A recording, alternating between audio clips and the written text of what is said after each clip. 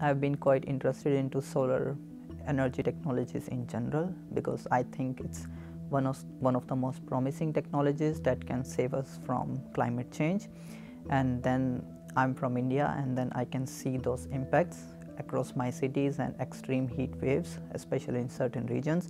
So that's how I found Dalarna University, because they are quite reputed in solar energy courses, and then they have a really nice department called Solar Energy Research Center, which deals with different research aspects of solar electricity and solar heating.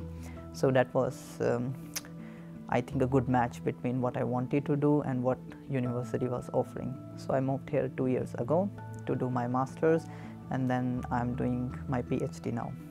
I think the climate crisis, what we define as climate crisis, is one of the biggest urgency that we are having, not as a country but as a human species. So it's up to our living. If we want to see humankind for a few more centuries down the line, then it's important that we start taking right actions now.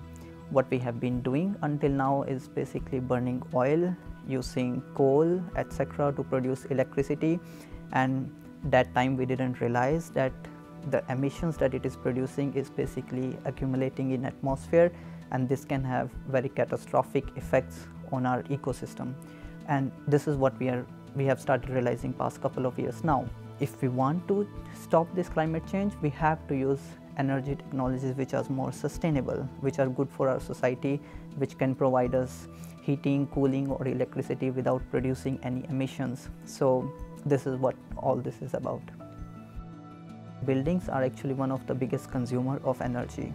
Out of all the energy produced in European Union, 40% of it is consumed by buildings. The Sunaku is a demonstration site for our project, which is called Energy Matching, and what we are trying to do is targeting buildings to reduce their greenhouse gases emission from the energy that they consume.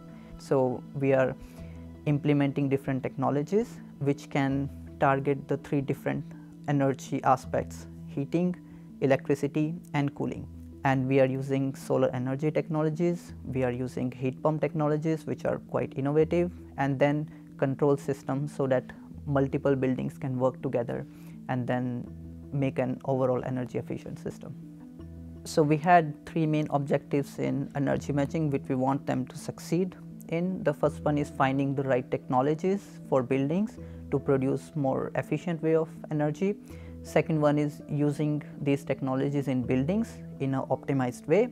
And then the third part is replicating these technologies and the knowledge that we have gained through this project for other locations around the world.